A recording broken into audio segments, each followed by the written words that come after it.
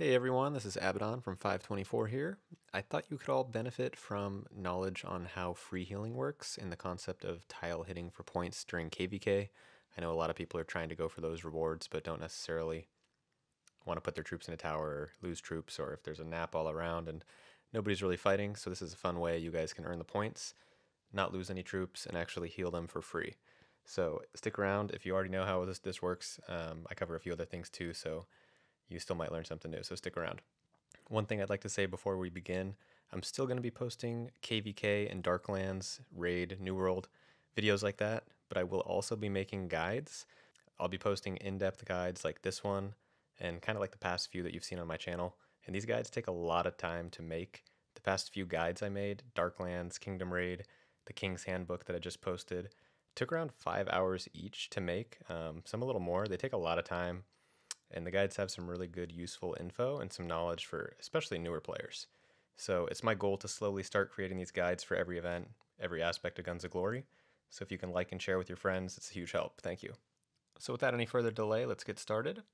You may have seen my previous video on intermediate and advanced KvK strategy, and I kind of cover free healing in that video, but I don't really go into depth on the troops lost and how many you need for each tier. Be sure to check the chart on the screen in front of you. And this chart is very important because you will earn a lot more points for killing a troop than you do for losing one. And since this video shows me losing tier 12 troops, I'll just use tier 12s as my example for my calculations. But from this chart, you can use any tier going all the way down and calculate what you need to lose or kill of each tier in order to reach your target points. So for this, I'm only going to calculate for the 66 million point rewards because that's where you earn all of your marquee badges. But it's really easy to calculate how many kills you'd need to go higher tier rewards on your own.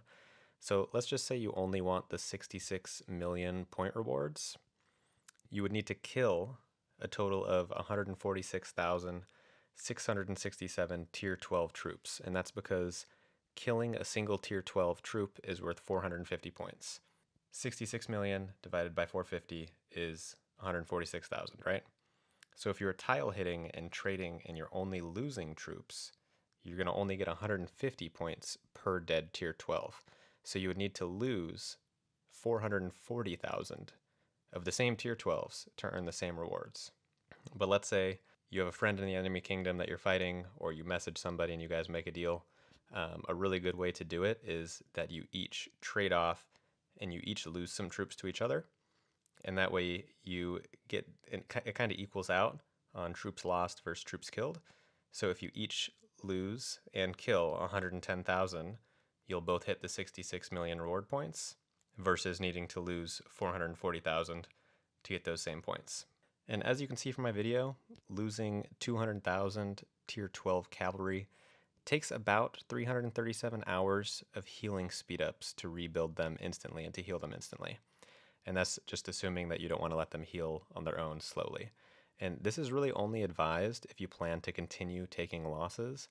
Otherwise, there's really no point in you speeding it up. It's better just to save those speedups. If you want to reach the higher tier of points, all calculations here, these are based on if you and your friend both lose an equal amount of tier 12s and you switch off. So you're not just killing or losing only, it's kind of the shared option where you and your friend are each losing the same amount. To reach 1 billion, these losses get pretty high.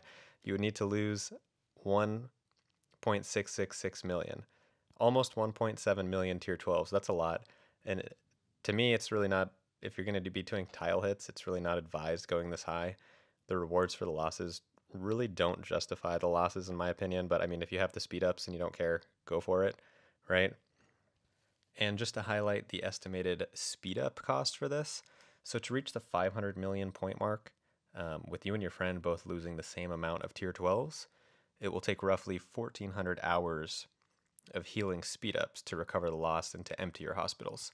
And if you're sitting on a lot of troop speed ups, I think you can see in this video, I started with around 12,000 hours of speed ups. If you have a lot, I mean, go for it. You can use them up. It's a good way to just trade these speed ups for rewards. It's also important to note that if you're going higher for these higher target points, to keep an eye on your max hospital capacity and to heal as needed, because if your hospitals are full and your troops start going to the sanctuary, not all troops go there, and some of them are lost permanently. So if you keep enough hospital space, you will be able to heal everything and take no permanent losses. You could use the healing talent Instant Heal. It will automatically heal 10% of troops in the hospital. You can use this every 24 hours, or just utilize the free healing and heal everything right away and just either wait and let it all heal slowly over time, or use speed ups. One drawback of doing the 10% heal daily is that if you do that, basically you don't benefit from the free healing, because anything left over in the hospitals that you heal, you'll still need to use resources for, because you won't have the 100% healing reduction. And just to highlight, in this video and in the screenshots, you can see each hit from my friend Dalton and the reward tiers that he reached after each attack. And thank you, D, for letting me record some tile hits and use them in my calculations. You are the man. And moving on to the second part of this guide is the free healing and how to obtain it. So for free healing, you basically need to reach 100% healing cost reduction. And the best way to do this is, if you have a king, right before KvK begins, ask the king to activate the healing buff Guided Recovery. This reduces healing cost.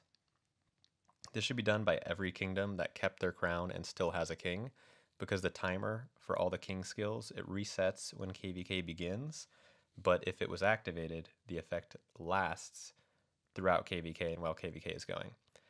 Next up, if the doctor's concern is triggered when you lose some troops, you get an even bigger reduction in the healing cost.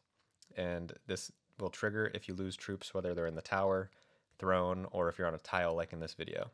Also worth mentioning is that the Alliance Healing Timer skill, you can use that. It's just a reduction in the time to heal. So if you guys are planning on taking a lot of losses, or if you already have taken a lot of losses and you're still fighting, good thing to do is activate that, and you can actually save a lot of the healing speed ups.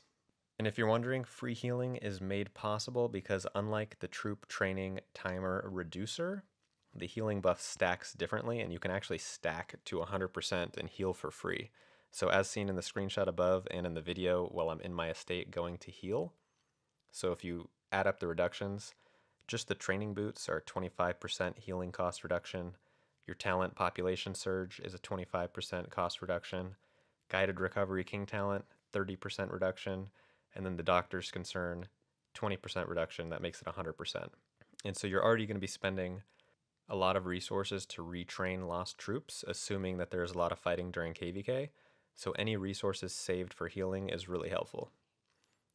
Whichever gear set you use to heal, whether it's the Lieutenant 2 set or the training set, only one piece of each of those gear sets actually gives you a healing cost reduction, but a few of the pieces in the set either boost your hospital capacity or healing speed and will make you require less speed up. So it's a good idea, if you're going to be healing, just wear the full set.